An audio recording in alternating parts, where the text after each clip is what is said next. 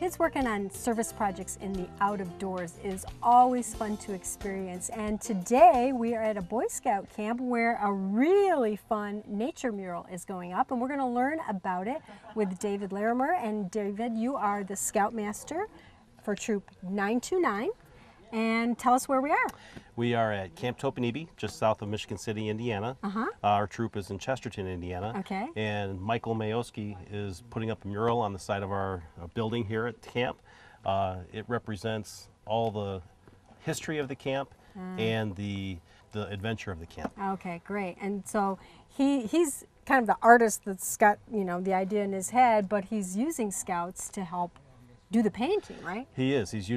Right now he's utilizing some scouts to help with some of the painting. I think they're working on bushes and trees right now. Yeah, that's fun. Later on they'll be doing a totem pole, Adirondack cabin, and some of the other key things throughout the camp. Kind of the icons for the camp that Exactly. will be represented. All right, so Exactly. I think I'm going to go talk to Michael and hopefully some of the young artists All right. to get their experience and see what it's like. Thank you. All right.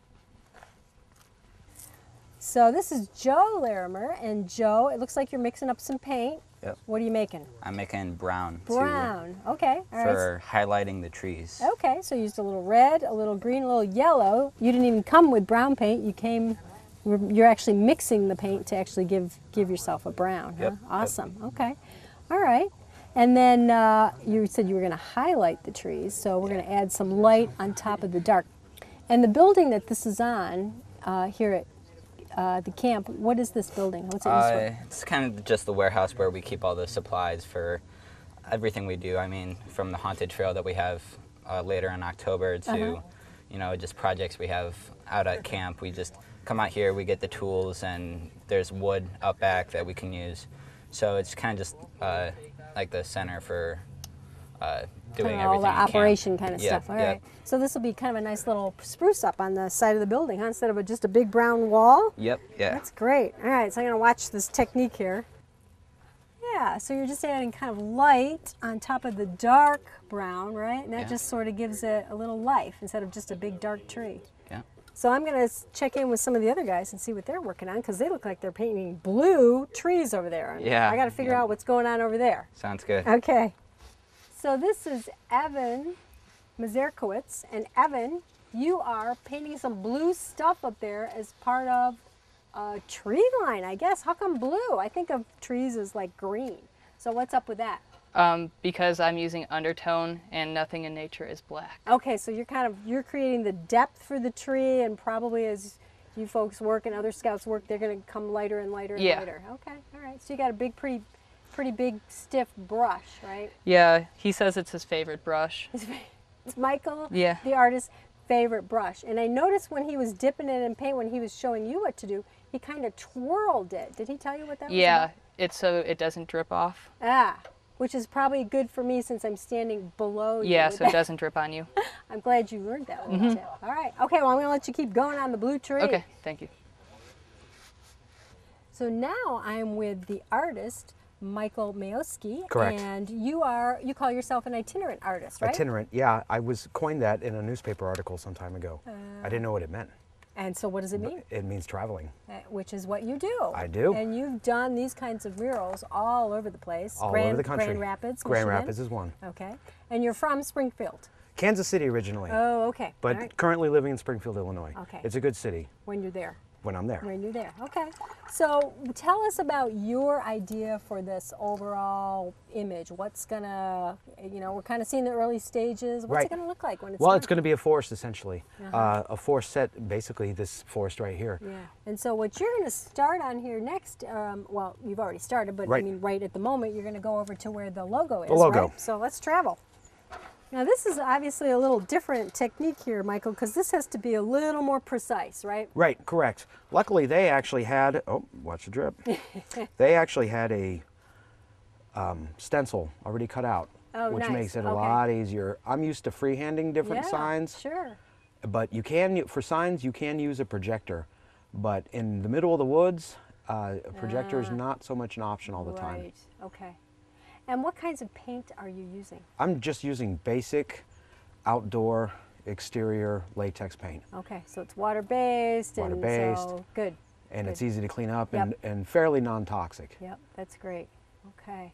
Now I noticed when you were working with the young people who are helping you with this, Right. what do you find, are they eager to try it? Are they resistant to try it? Are they a little apprehensive, or do they just kind of plunge right in as you work with them? Well, they plunged in for the best they could. Painting's intimidating for most people. It is, yeah. Especially painting is something so large because Right. it's going to be seen a lot. But I think, after me painting 16 years, 500 murals here and there, I've learned that this is actually pretty small. Yeah. And one of the things I've learned is to keep the palette as simple as possible. But that's also that particular style. Right. If you allow for your mistakes. If you allow for mistakes, which you always will make them, that actually gives you your style. If everything was perfect, it'd look the same. Right. So yeah, the trick sure. is to make a mistake look like it's not. That is the best advice I can give any future painter. That. Yeah. Okay, I like that. Well, I'm wondering if there is a little spot somewhere where I can actually. Oh yeah, with a would you like to? paintbrush- Yeah, you think? Okay, yeah. Okay. Actually, you see those pine cones or the pine needles? You can do one of those. Really? That's a little bit more detail, a little more finite. Okay. And see, right, you've so- painted before, correct? I have done a little, yeah. Right. And you notice, I mean, you're correct if you pull the brush away, it gets like into a thinner line. Right, yep, okay.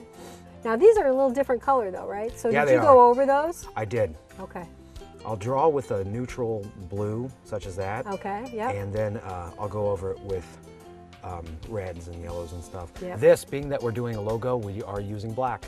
Well, we're going to be able to show on the Outdoor Elements website some connections to your art. Oh, correct. Which is great. And thanks for not only working with the Scouts, but making this a really unique project here at Camp Tokenini. Anytime. All Thank right, you very much. fun to talk to you. Thanks, Michael. Very good.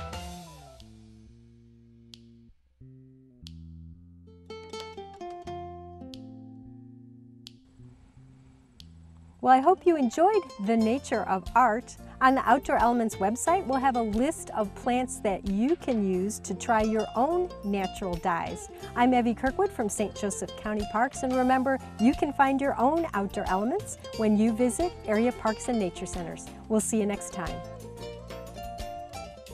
Outdoor Elements is presented in partnership with the St. Joseph County Parks Department, regional parks with natural fun, St. Patrick's County Park, Ferretti-Bogo Creek County Park, Bendix Woods County Park, and the Spicer Lake Nature Preserve.